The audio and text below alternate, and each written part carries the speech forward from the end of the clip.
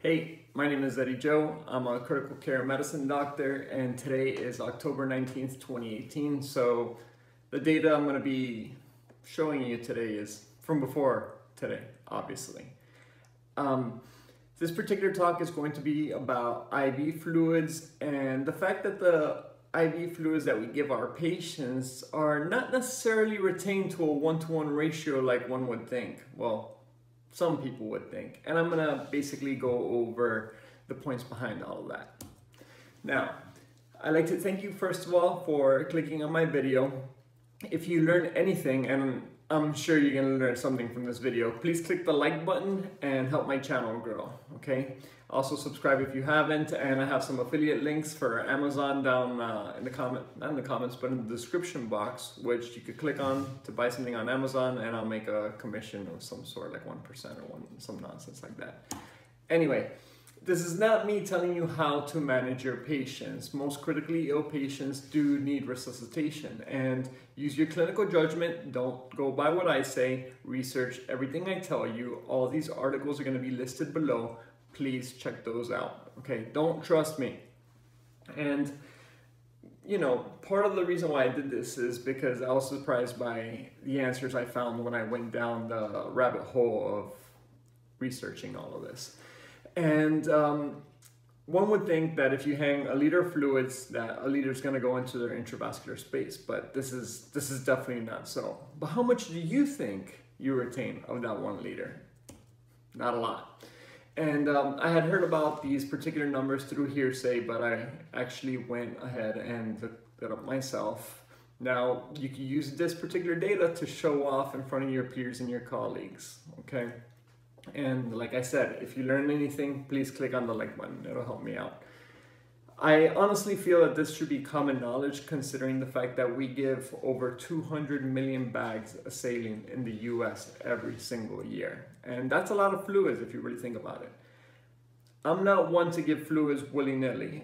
Please don't put patients on maintenance fluids just because. Think about it, because after all, fluids can cause harm.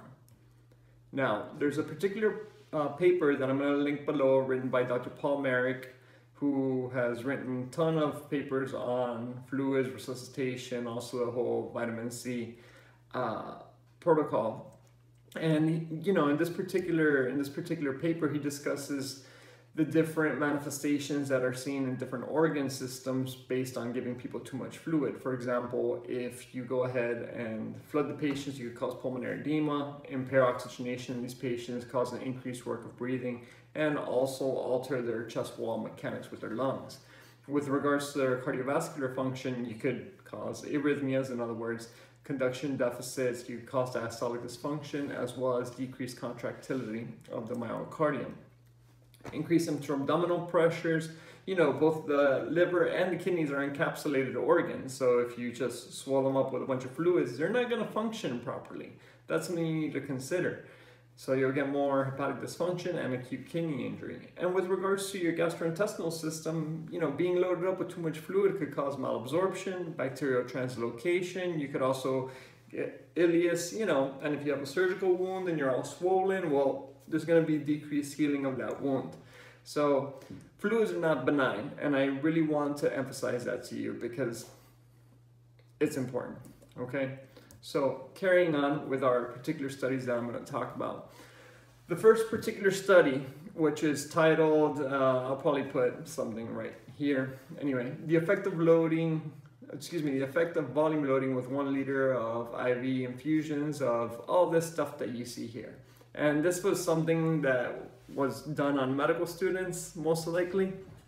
But basically, they were able to see in this particular study of healthy volunteers, people who are hopefully like you and I, who they gave them 1 liter of fluid, and after an hour, they noticed that 68% of that liter was extravasated into the extravascular space.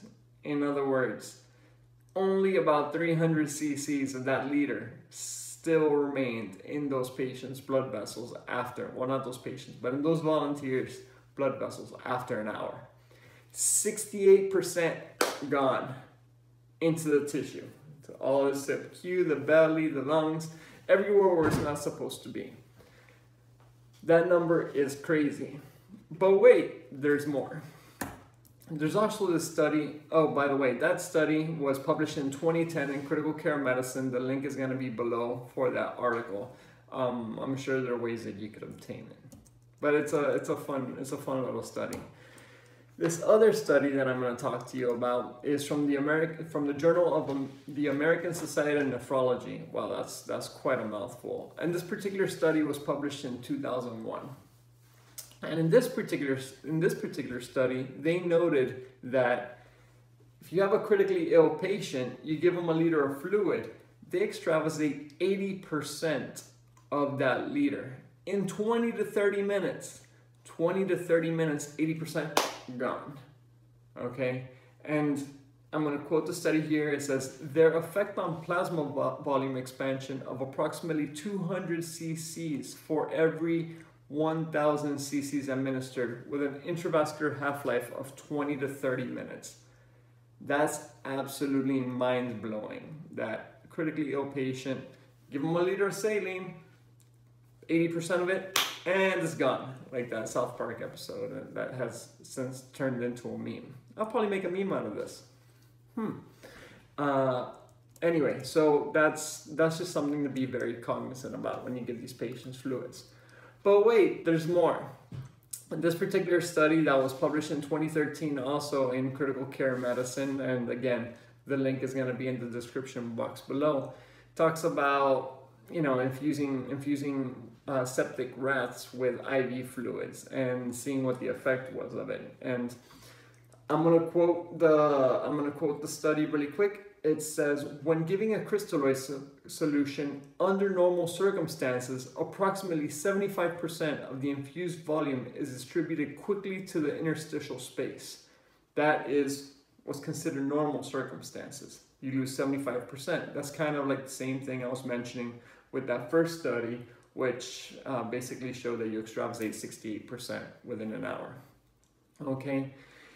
This study noticed that less than 5% of the IV fluids administered to septic rats, and they use rats because rats have similar, you know, obviously not the same, but they have similar like calyx endothelium as the one we do. They noticed that after 3 hours of infusion, that fluid that was given, less than 5% was still in the intravascular space. That means that the rest of it, all that theoretical plasma volume expansion that we were expecting, is not there. Less than 5% of it is there.